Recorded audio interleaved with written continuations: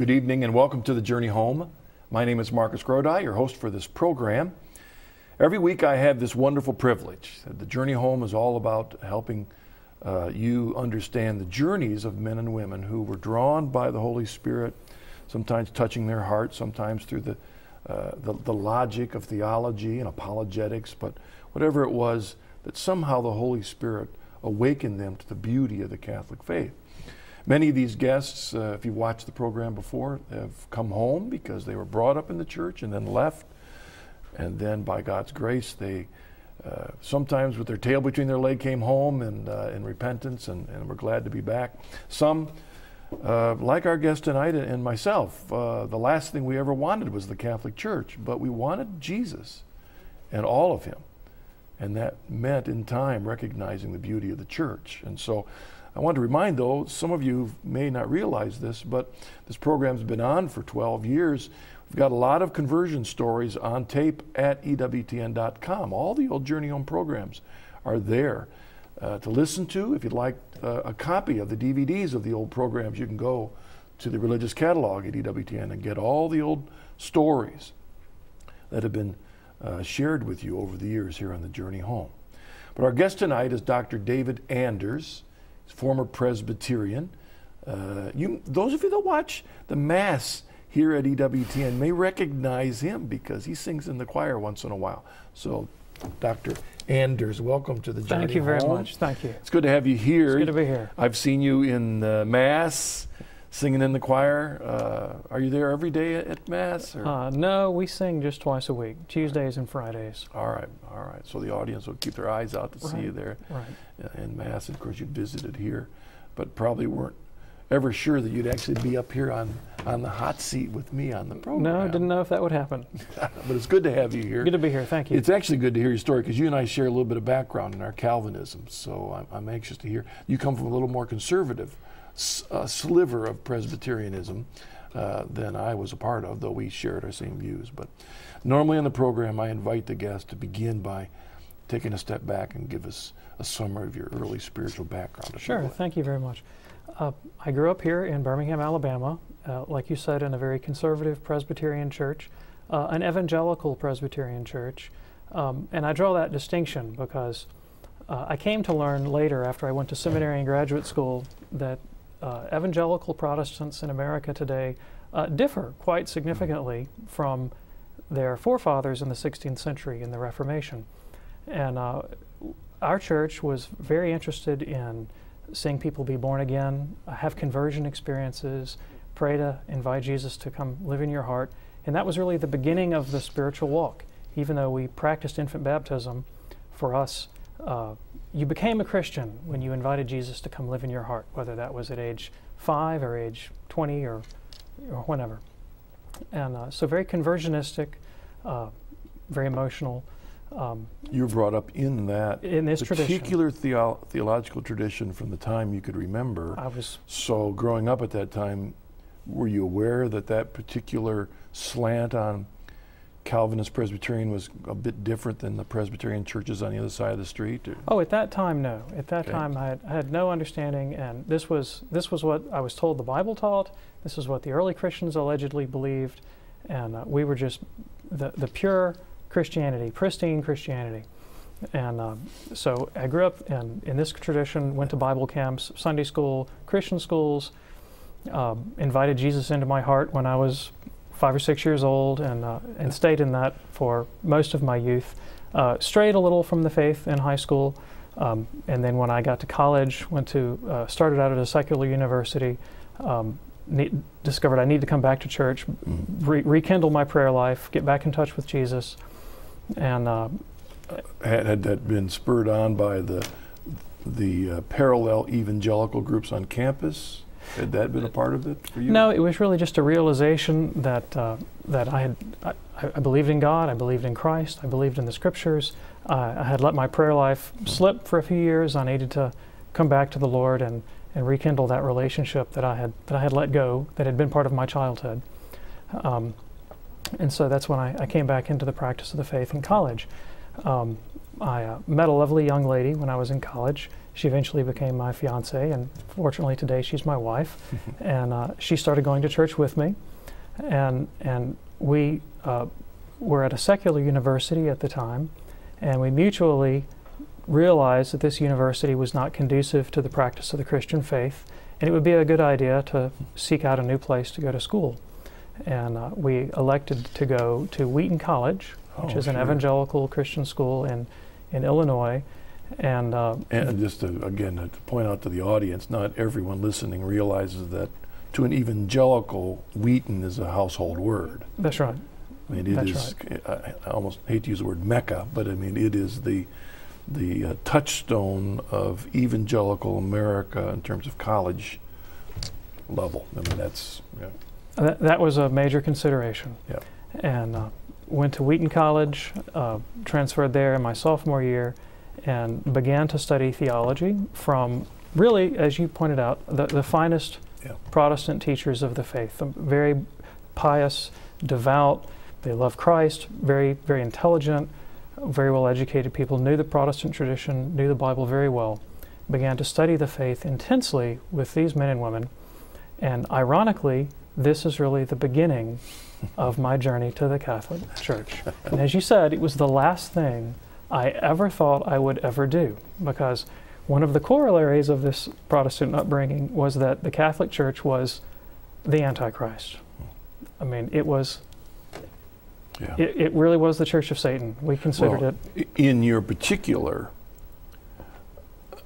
and I hope that any of the audience that's watched the Journey Home program over the years realizes that just to say, what do Presbyterians believe? Well, there's no simple answer to that. I mean, there's a complete gambit from the most liberal Christian viewpoints to the most conservative, all within Presbyterianism. You were of that sliver of extremely conservative Southern Presbyterianism that not only did you assume the Catholic Church was wrong, but you probably heard it from the pulpit, right? Oh, yes. Well, honestly, more from the missionaries, the teachers in the schools, the whole culture of the church was very, very anti-Catholic. I don't remember that many sermons from the pulpit specifically attacking the Catholic Church, but you didn't need to, because we would always have people come into the church. A lot of ex-Catholics would come to the church, and you would always ask them, oh, well, were you raised a Christian? Oh, no, I wasn't a Christian, I was a Catholic. But then I came into the Presbyterian Church and saw the light. So that was the whole culture of the church, that you weren't a real Christian if you were a Catholic. And so that was the last thing in the world I anticipated. So I began to study the faith in depth, and I really fell in love with the study of theology in sacred scripture, and finished school, got married, spent 1 year in the working world, and decided with my wife's consent that I really wanted to go to seminary. And I wanted to commit my life to the study of theology. And truthfully, one of my major goals was to combat the Catholic Church. And I considered it my duty as an evangelical Protestant theologian to show that the Reformation was correct, was on sound footing, and that the Catholic Church was in error. That was my objective. You would have believed then that if you would have converted a Catholic to the Protestant faith, to the evangelical faith, that you were doing them a great service. Absolutely, absolutely. In fact, converting a Catholic to the faith was almost the highest form of spirituality I could practice. And I can remember being in a class when I was preparing for my graduate school, a GRE prep class. There was a Catholic girl in the class with me, and I found out she was Catholic, and I pounced, And one of my great regrets is I think I persuaded her at that time of my point of view, and I pray to God that didn't keep, that didn't take.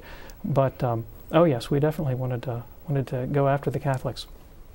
And so I went to seminary. I went to Trinity Evangelical Divinity School, which is another one of those flagship evangelical institutions. And if you come from the evangelical world, there'd be a lot of theologians and biblical scholars whose names you would know who would be associated with that institution. And I studied my Greek, studied Scripture, learned the Bible very well, and began the study of church history in depth, and ended up majoring in church history.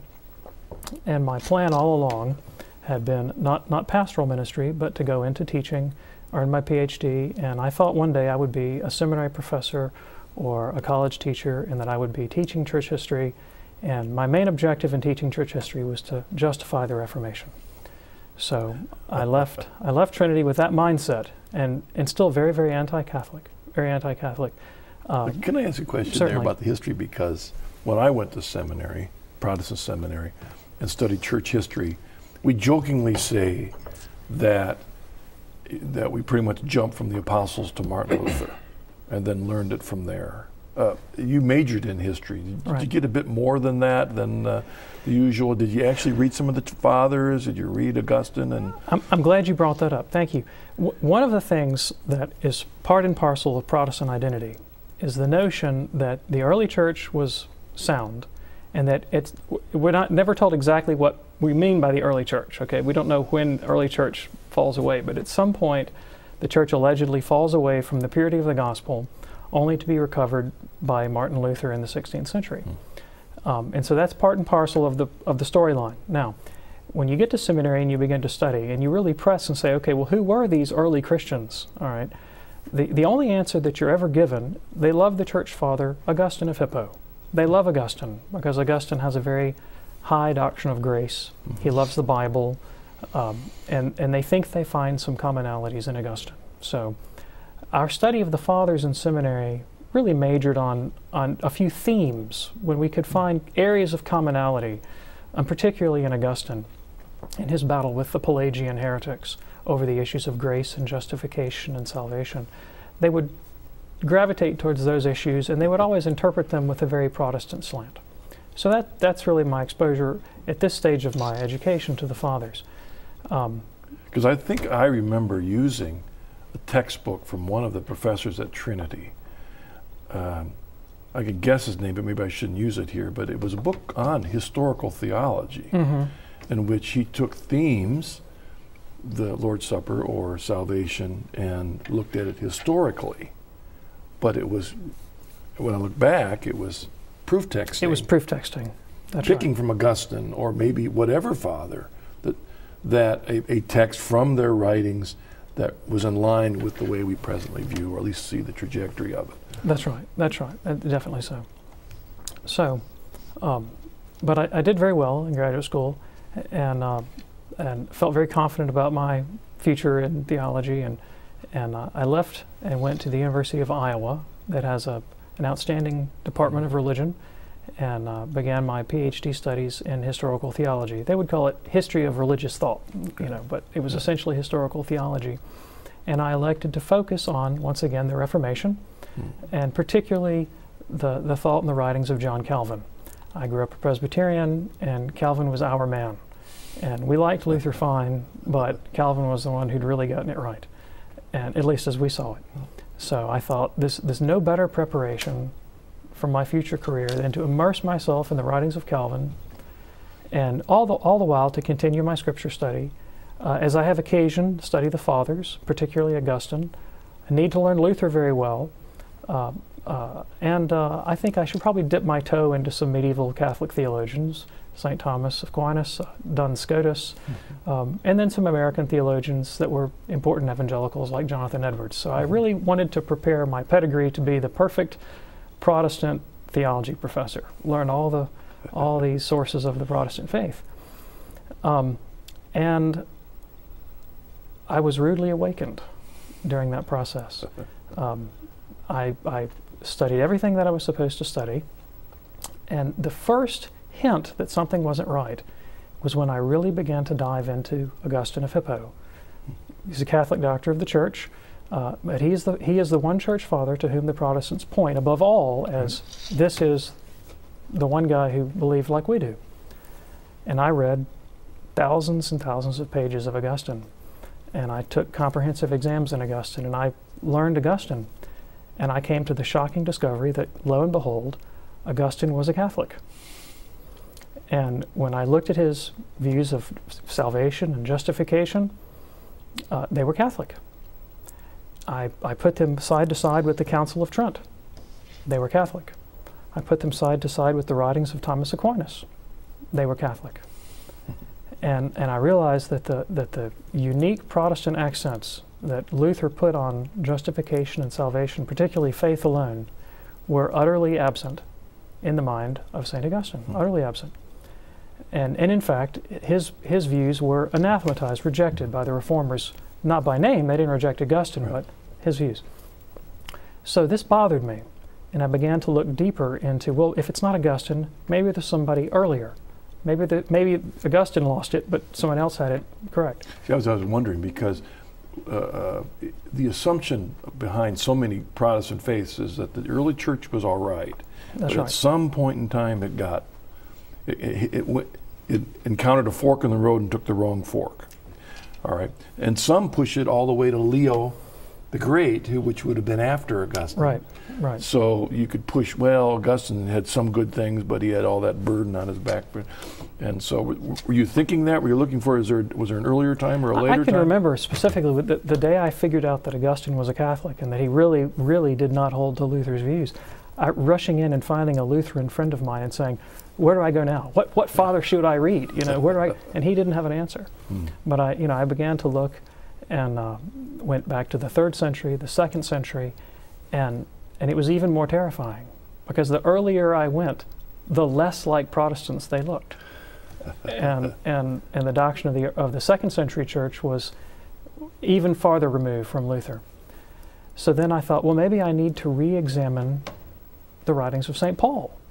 So I'm going to go back to my Greek text. I'm going to go back to the Bible. I'm going to look at Scripture itself and see, can I find Luther in the writings of St. Paul?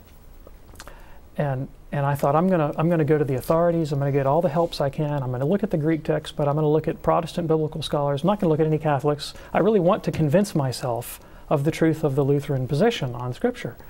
So I go find Protestant biblical scholars. And I happen across this movement called the New Perspectives on Paul, which is a movement in Protestant biblical scholarship that attempts to interpret Paul in light of his Jewish context in the 1st century. And these are first-class biblical scholars, all of them Protestants, all of them with Protestant view of the Bible as the sole rule of faith. And I come to find out that the best in Protestant scholarship in the 20th century rejects Luther. And they're not Catholics. Their point of view on Paul is not entirely Catholic, but they provided me with a framework for seeing that Paul also could not really truthfully and honestly be read from a Lutheran point of view. Luther misunderstood Paul. And so from the sources of the faith, from the fathers of the church, and from the best in Protestant scholarship, I eventually came to the position that justification by faith alone was a 16th century invention by a Saxon monk who had left the church and was no part of historic Christianity. And yet, I still didn't consider becoming Catholic, but my faith was shaken. Can I ask where your wife was in all this? She was taking care of our kids. Okay. And it was years. This process went on for years and years. So it was a long time before she began to see that I was having some theological difficulties. The next big challenge to my faith is, I sort of put that one on the back burner. I said, well, I'll figure out justification later. Okay. I was going to say, because that could be a career killer. It could very well be a career killer. And so I actually spent a few years, how can I work a nuanced version of this doctrine into my theology so that I can continue to be a Presbyterian and be employed at a Presbyterian institution, you know? So I began to study the writings of the Reformers, and Calvin especially, and Luther. And I have another rude awakening, and that is that the Reformers themselves don't believe the doctrines that I was taught growing up. That there is a difference between evangelical American Christianity in the 20th century, 21st century, and the religion of 16th century Protestantism. And specifically, let's go to the doctrine of being born again, inviting Jesus into your heart. You have to be born again. This is absent. This is completely absent from the writings of Calvin or Luther. Both of them assumed that Christian life begins with baptism. Now, their understanding of baptism wasn't entirely Catholic. They had some things right, they had some things wrong, but they all agreed Christian life begins at baptism.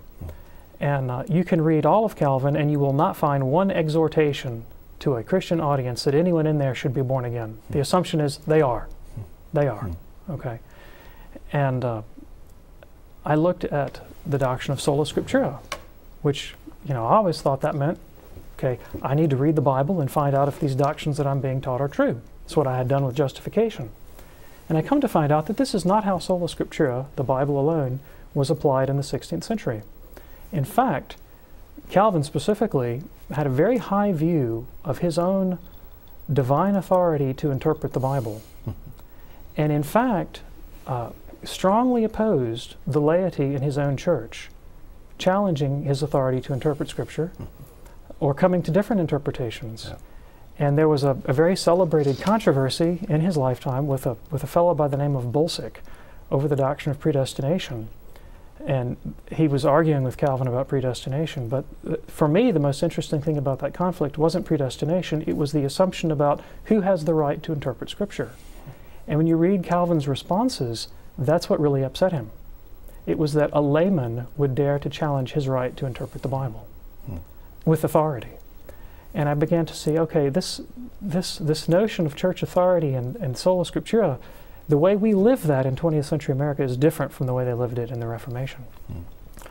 So, I was going to say the two things there that also, even the fine tune, which get me, as I understand my own Presbyterian background, was number one, this born again issue. Well, I mean, Calvin's view of predestination and not knowing who the elect were and the different shades of the way Presbyterians have understood that double predestination for some.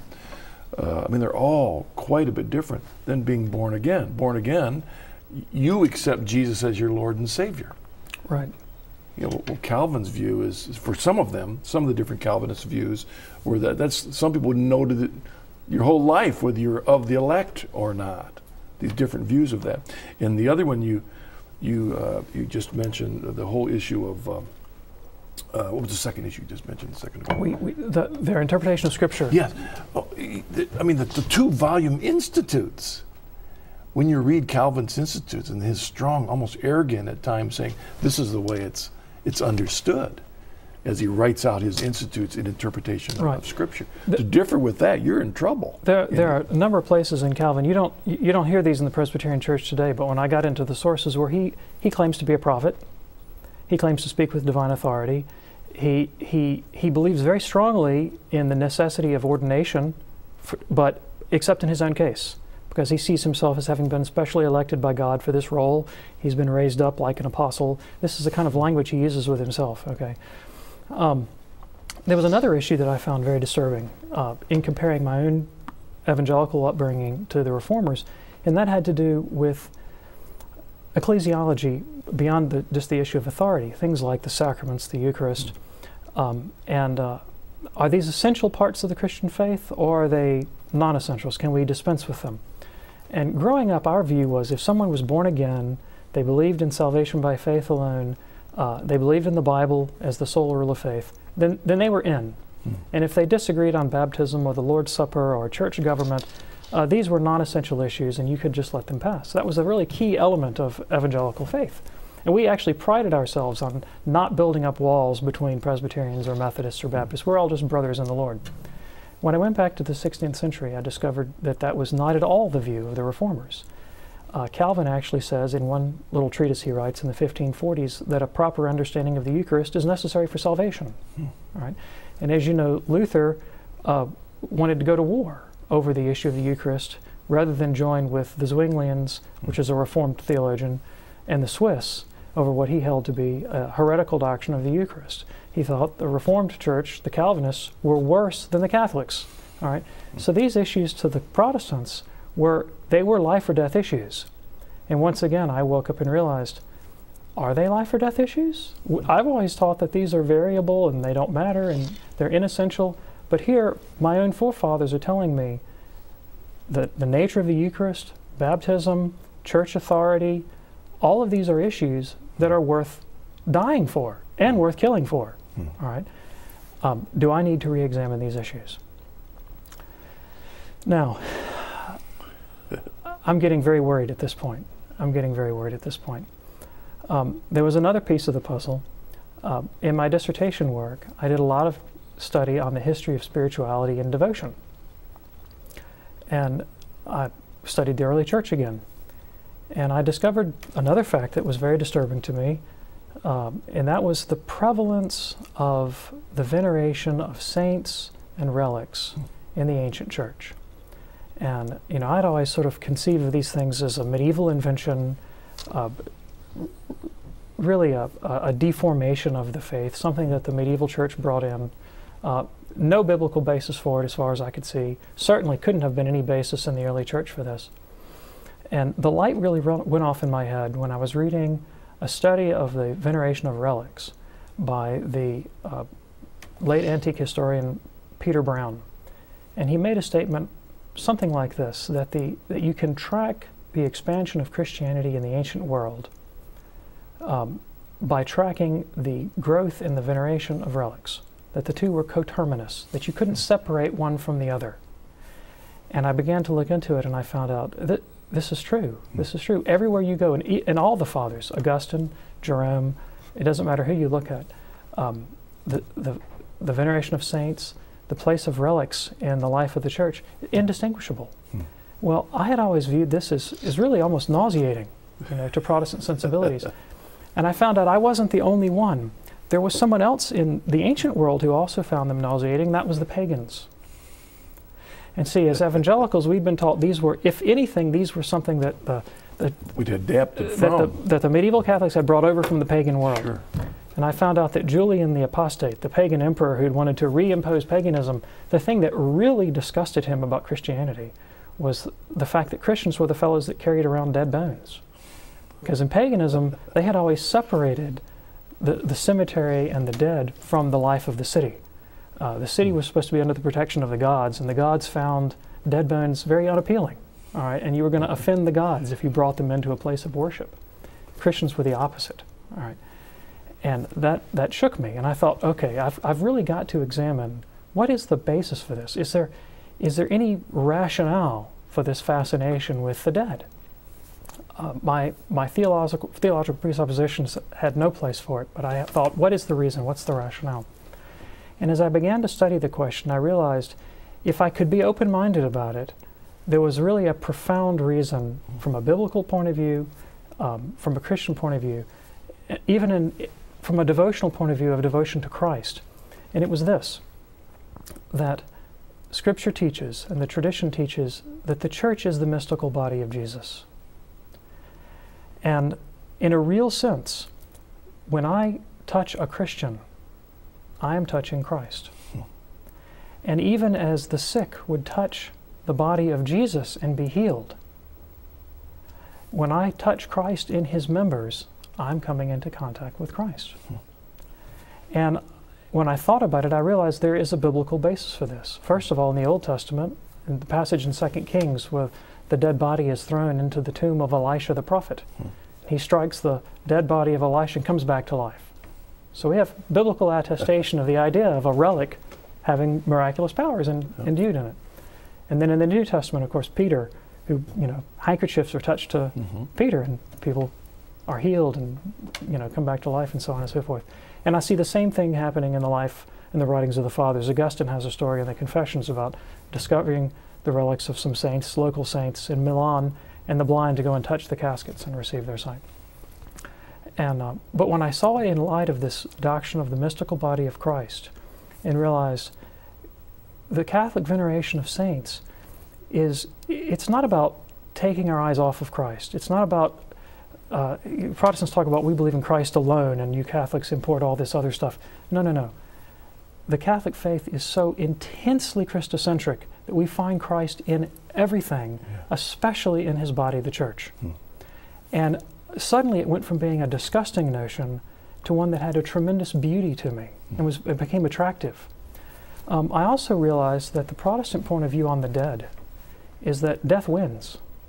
Death wins. Death creates a curtain, a barrier, a door between the church on earth and the church in heaven. And the church in heaven turns its back on us, doesn't care about us, doesn't know about us, certainly doesn't pray for us, and has no contact with us.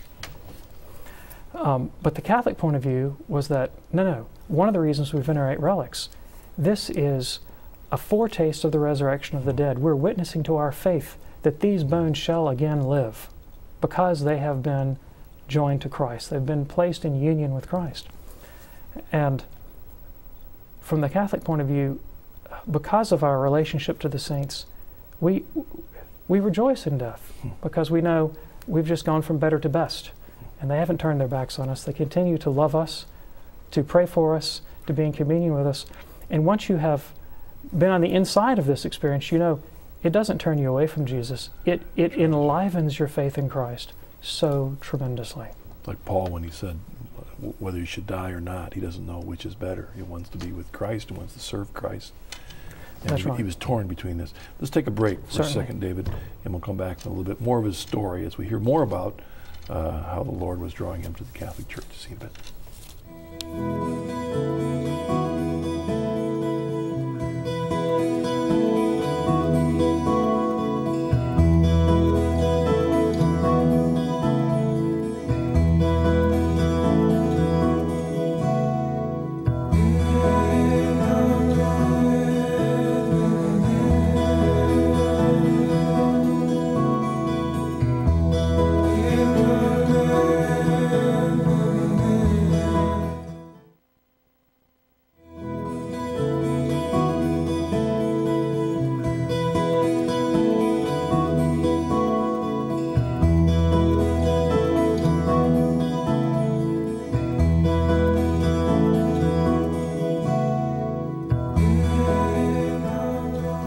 Welcome back to the Journey Home. Our guest tonight is Dr. David Anders. And before we continue with the story, I want to remind you that EWTN allows me to be on their network a couple other times besides the repeats of the Journey Home program.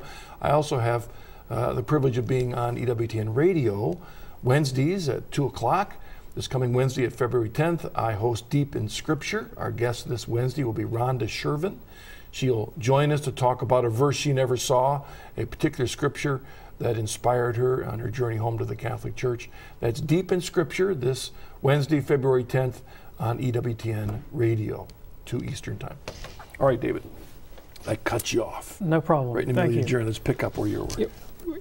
I've come to a point in my story, in my life's journey, where growing up I believed that we were saved by faith alone, that the Bible was the sole rule of faith, that I had to be born again, that as long as I had those down, everything else didn't matter. It was all inessential, and that the early church was on the right track and the Catholics had lost it. All right.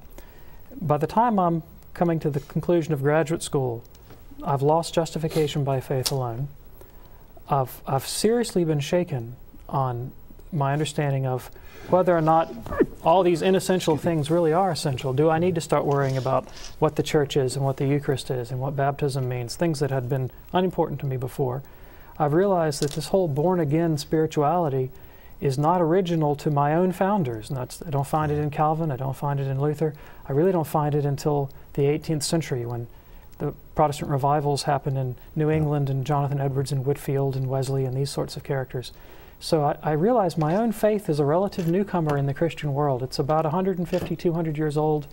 It's not in the 16th century. It's certainly not in the Middle Ages, and I can't find it anywhere in the ancient church. So then I realized there was one more big issue I had to tackle: the Bible alone. That was almost the final straw. I'd always been taught, always assumed, any theological question I had to go to the Bible to answer it. The Bible was the final authority. All these other questions made me ask, is that true?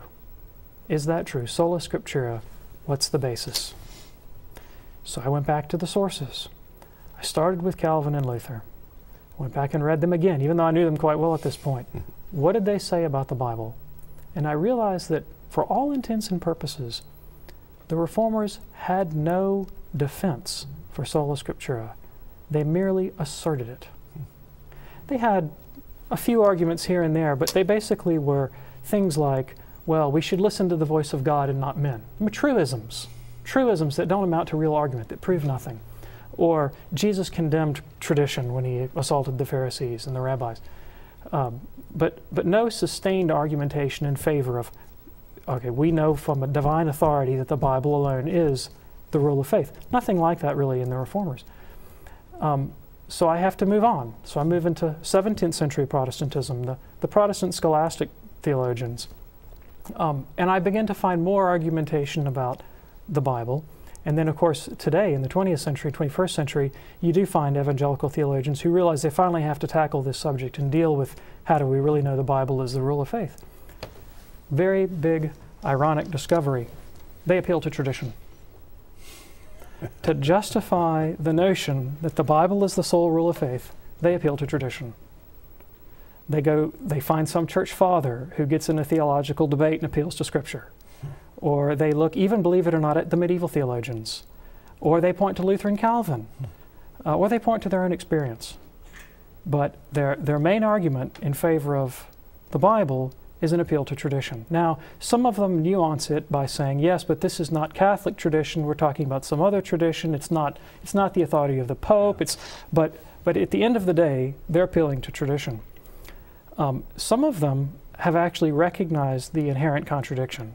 And there's one Presbyterian theologian who has actually said, we don't have an infallible canon of Scripture.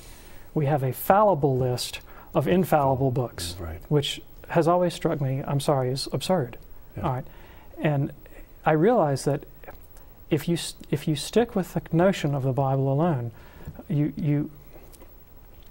there's no basis for it in history. Yeah. Now, as a historian, were you aware, had you dealt with how the Bible came about, the collection, the canon? Had you dealt with that? I studied it at great length. And also you're thrown back on the texts of Scripture themselves and the words of Christ himself, and you have to go back and re-examine. We were always taught, well, Jesus rejected tradition. Human tradition is terrible. Jesus rejected it. Therefore, we should reject tradition in favor of Scripture. Jesus always appeals to Scripture. This is the kind of argument we were told. So I go back and I look at the way Jesus, in fact, uses Scripture. And it's true. Jesus quotes the Old Testament frequently. Does Jesus quote the Old Testament as the final authority and the sole rule of faith? By no means. By no means. He points to his own authority. His own authority as the author of Scripture and the infallible interpreter of the Old Testament. And on the surface, at times, seems to dispense with things in the Old Testament that had a time and a place that are no longer relevant. The dietary laws, of course, especially. Circumcision, these sorts of things. Now, there's nothing in the Old Testament itself that justifies that. It's only the authority of Christ that justifies that. Now, what does he do with that authority? Well, he says to the apostles, all authority in heaven and earth has been given to me. Therefore you go forth to all nations and teach everything I've commanded you, and I will be with you, a promise of divine assistance until the end of the age. So that authority that Christ had to interpret the Scriptures, to change the legislation of Scripture, to appeal to his own authority, you've heard that it was written, but I say, he now passes on to the apostles. Now, is there anywhere in the words of Christ, that he mentions a New Testament? Nowhere, of course not. Jesus never mentions the book of Romans, the book of Galatians. While he does refer to individual Old Testament prophets, he never refers to a canon of Scripture. So where does this notion come from of a canon? And of course, if you study the history, you know, in the early church, yes, the early Christians revered the writings of the apostles. They passed them around. They shared them with one another. They found out that they had different lists. They didn't all have the same books. So what do? They appeal to the authority of the living magisterium of the church. Pope Damasus I, he solicits the help of St. Jerome. Augustine calls a council in North Africa, and the church fathers examine the question and determine what is and what is not the canon. And so the Bible that the Protestants appeal to, that they say is the sole rule of faith, is a product of magisterial authority given to the church by Jesus Christ. Jesus never says the Bible is the rule of faith. He gives us the teaching church as the rule of faith. Which would force that particular Presbyterian scholar to say, therefore, it must be a fallible collection because it was put together by the magisterium of the church at the time. Right. A fallible collection of infallible books. That's his only conclusion. That's right. So which means, if you take that point of view, if you believe that the Bible is a fallible collection of infallible books, and this, Luther would never use that language, but in effect that's what he held, because he was willing to throw out books that had been held as canonical before then. Mm-hmm. If you take that point of view, you have to conclude that we have no certainty in our rule of faith. Because how do I know in the final analysis that Romans is part of the canon, or that Galatians is part of the canon? Well, what if I don't like Galatians? Can I throw it out like Luther? You know, Luther didn't like James. Luther didn't like the deuterocanonical texts. Can I throw out Galatians if I don't like it? There were early heretics like Marcion who did just that. They didn't like certain books of the Bible, they threw them out. Okay, can I do that also? Well, it opens also to that whole Da Vinci Code thing, that there were other ones that should be in. Precisely. Sure. How do you know? What about the letter to Laodicea? Should it be in there? Should go digging it up and finding it? So can I have the same certainty, objective certainty, about what is the Christian faith that the apostles had? Can I have the same certainty that the early church had? They knew what the Christian faith was. They knew with certainty that Christ taught with the divine authority a message from God of how to know Him and be in relationship with Him. Can I know what that is? Can I know what Jesus said, what He taught? Well, only if He gives me the criteria. Only if Christ says, here is how you know what I said. Here is how you know what I teach. And He doesn't give us the canon of Scripture. He gives us the teaching church. So there goes sola scriptura for me. Okay. And I have to, at this point, all right, I really have to start considering Catholicism. All right. Is there anything else I need to put together in this picture? Well, the Bishop of Rome. What about the Bishop of Rome? Okay. And here's what I learned from history. Unanimity, total agreement in the early church that Rome is the see of Peter. You don't find that disputed. No one, even the most anti-papal heretic, no one disputes that Rome is the see of Peter. No one disputes that Rome is the first see, that it is the first of all the primacies in the ancient church, of all the apostolic sees. Rome is the final court of appeal in theological disputation. You find that very, very early on, popes are making claims not only to a primacy of honor, but to a primacy of jurisdiction, meaning they claim the right to, in fact, intervene in the internal affairs of other dioceses. And they claim this as a right emanating from their appointment by Christ as successors of Peter. All these things are on record in the early church. Okay. And then I look at, well, what about the problem of bad popes? What about the problem of bad popes? Can I live with the fact that there were bad popes? Well, what is the Pope's job description? In the final analysis, it is to keep the faith united, to guarantee the integrity of the faith. Has he fulfilled that job description? And the answer is yes. When I look at the sources of the faith, when I study the Scriptures, when I see the message of salvation that Christ taught, that the Fathers taught, where is that instantiated in the Christian world today? It's in the Catholic Church. It's in the Catholic Church.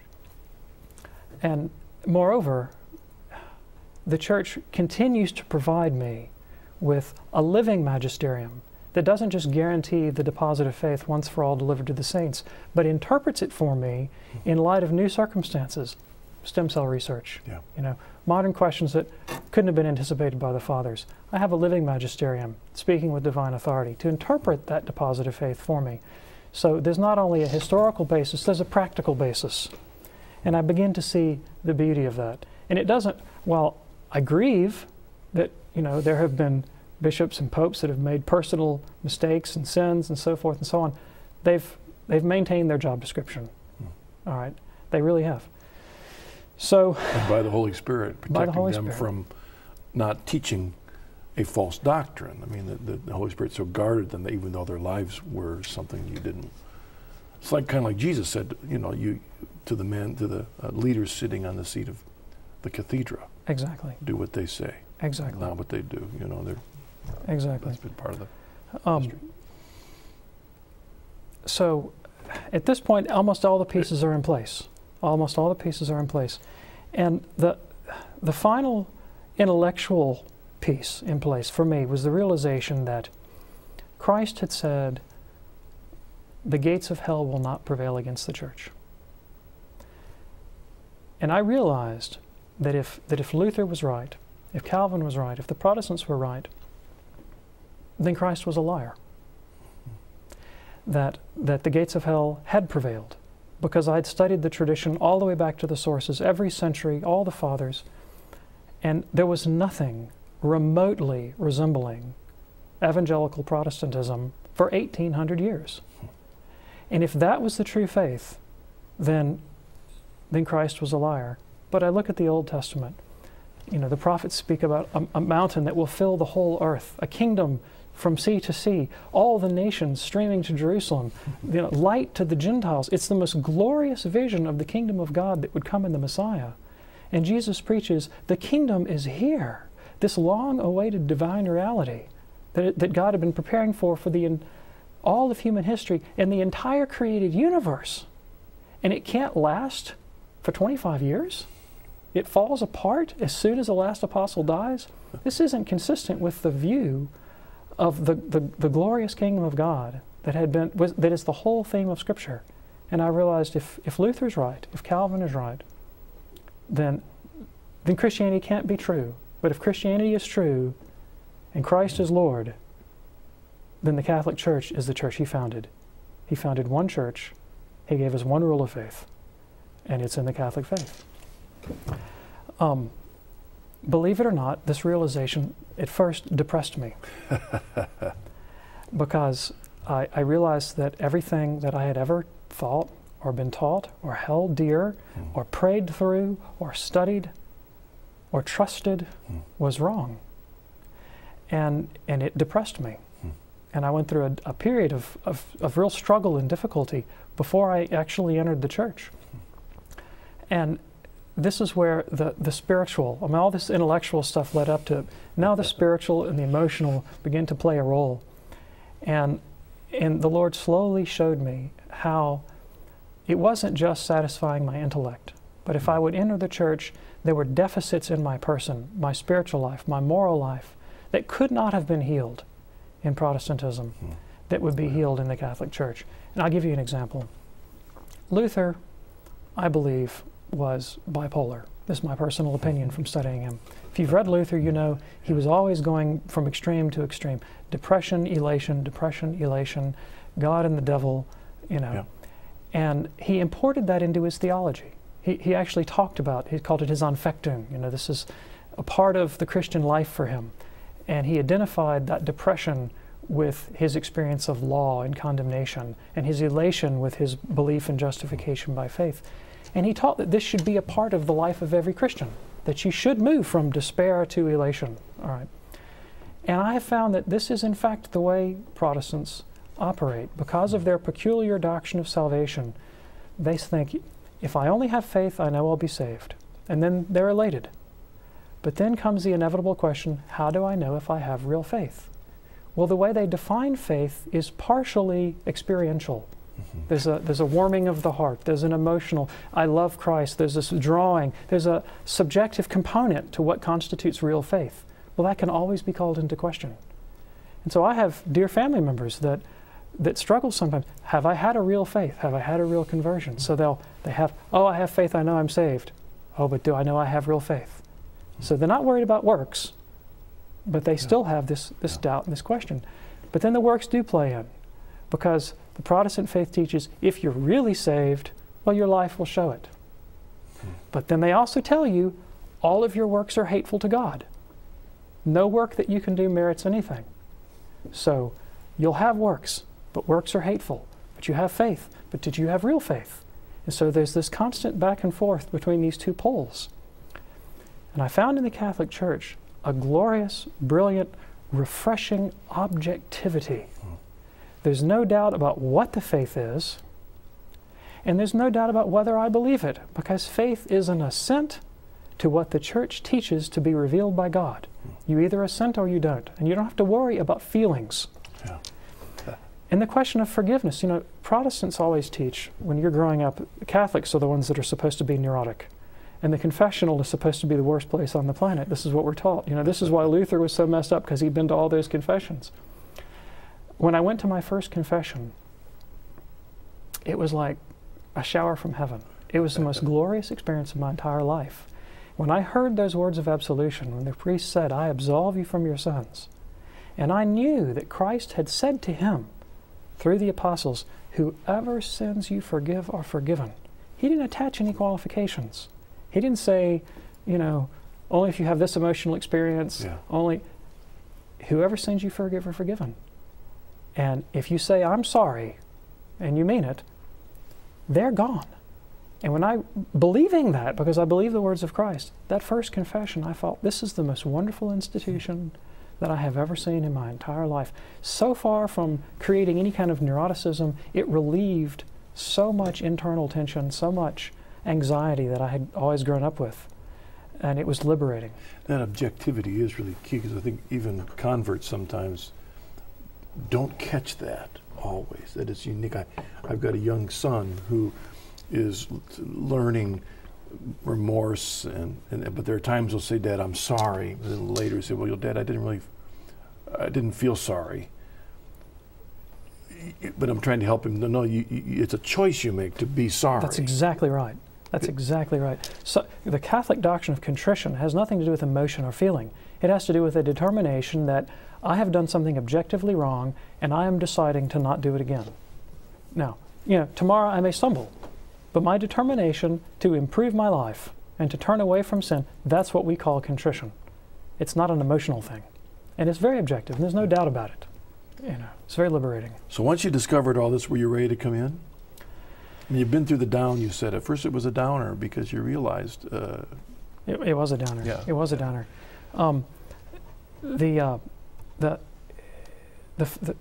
St. Thomas helped me. St. Thomas helped me. And by the way, before I came on the show today, a friend of mine lent me a relic of St. Thomas. So I was able to bless myself with a relic of St. Thomas before I came here. Calvin had always taught that your final certainty is from this illumination of the Holy Spirit. This is how you know that you know that you know. God zaps you, okay? And that's not the Catholic view. Now, God does draw us, the Holy Spirit does draw us, but faith has an intellectual component and it has a volitional component. At the end of the day, as a Catholic, my belief is an act of my will to say, I will align my life with what the Catholic Church teaches. And I don't have to necessarily feel fireworks, although, you know, they come, all right? And Thomas laid out a path for me where I realized I can do this. I can choose to do this. I don't have to wait around anymore for God to push me in. And, you know, there were some answers to prayer. I remember my first experience actually praying to a saint. I was terrified of praying to saints, but I prayed to Saint Therese of Lisieux. If this Catholic stuff is really true, you've got to show me. And about a day later, she sent me 2 Catholics to my work who happened to attend Saint Therese of Lisieux parish.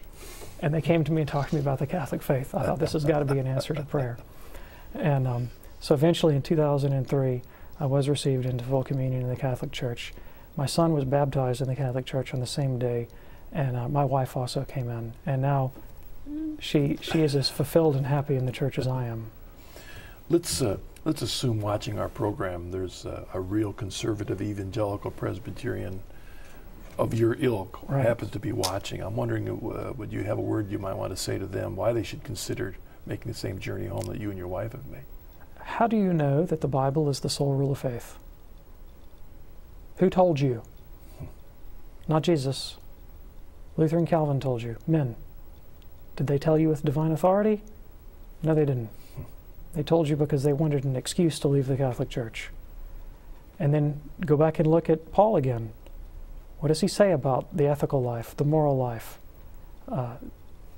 Justification by faith. Is it scriptural? It isn't. No. And from the inside, the Catholic Church is a wonderful place. We'd love to have you. Thank you, David. Thank you for very sharing much. your journey. I I enjoyed really it. do appreciate the way you've expressed it so clearly. And you know, often on the program we'll have guests that come from different traditions, but your particular unique evangelical Presbyterian background, I think, speaks to a lot that are out there today that are struggling with the meaning of their evangelical faith, because that's one thing the internet has helped us see is Right. all the other opinions that are out there. That's right. And so thank you so much for your witness to Thank us. you. And singing in the choir you did. Appreciate that. Thank you for doing that. Thank you for joining us on this episode of The Journey Home. David has hit a very large number of nails on the head, very important issues, and I pray that it's been an encouragement to your own journey of faith. God bless you. See you next week.